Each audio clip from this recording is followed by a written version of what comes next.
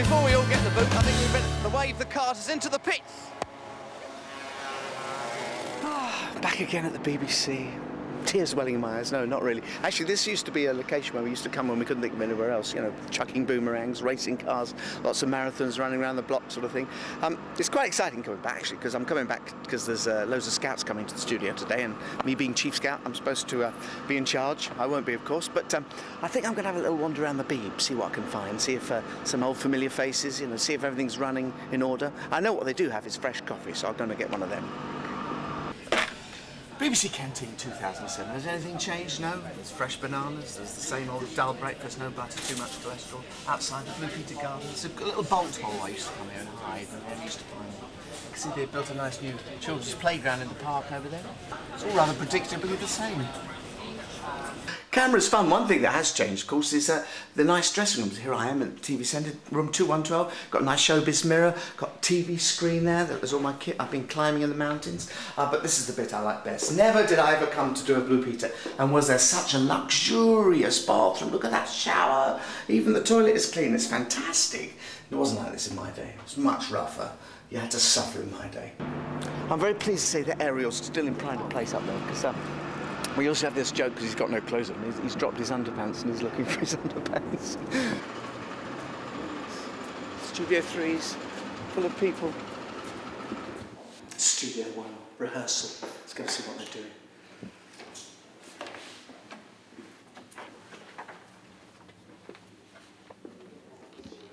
Blue Peter shed, look.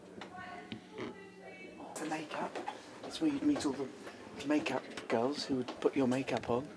Oh, look, let's go in, let's go in. Hello. You're being filmed. 1, 2, 3, you're being filmed. Nice to see you again. See, there are some fixtures and fittings that are still here, but they're still worthy. These are the makeup girls. In my days, I used to get very excited about coming to makeup, I remember, when I was a young man. Well, we've turned you into one or two things in our time, haven't we? We have, yes. There isn't a part of you that I haven't seen. Do you want, but you did, yes, that's true, yes. So I'll be back later and you can polish up my woggle if you like. All right, you don't need anything really. No? Just a little bit there. Yes. I haven't aged at all, have I? No lifts required today. No. Right. You've changed this one. Well, you know, we've got the straighteners out today. Well, you're Dennis the Menace, aren't you? Of course I am. So I've sneaked in. I'm going to see what they're doing. Normally I behave very badly in these situations, but seeing you're filming, I think I ought to be a good boy. I can tell you the last thing current Blue Peter presenters want is old Blue Peter presenters turning up. It's a pain. They keep saying, why have they come back? Hello, chaps. As I told you before, I'm Dandy. Hello. Oh, I'm sorry about it, officer. Please don't arrest me. Have you ever dressed in this costume? Not that one in particular, no. It's Dan Dare, isn't it? It is Dan Dizzy. You recognise it. Incredible. Yeah, no, We're in darkness. I'm Dan Dizzy. Who do you remember dressing up as? Well, I always try to do theatrical type things. I was a bit of singing and playing. I remember doing George Foreman because that's always gets repeated. When I'm cleaning windows. It's okay, let's check what you did. Red Hours?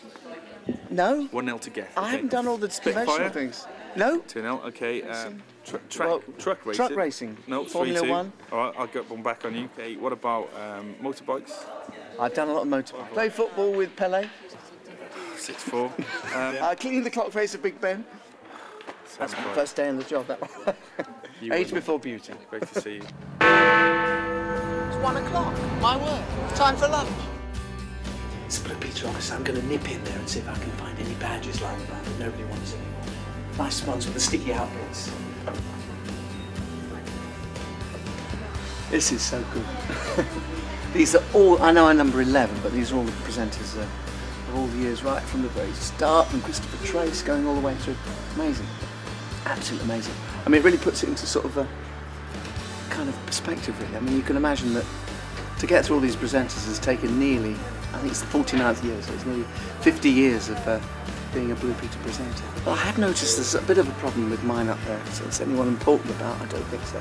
So I'm going to have to take back on. See, I've got a bit of a red pen here. Take the cover off. Don't tell Richard, the editor. Everyone's looking very concerned. I better do this properly because this is forever, isn't it? They won't know that's 2007, will they?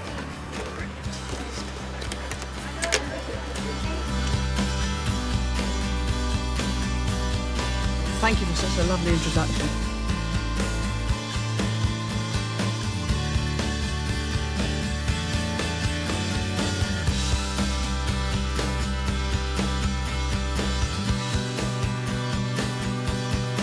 Peter, for all your hard work with the Scout, we believe that you deserve the programme's highest accolade. Right. Thank you, Peter. Superb.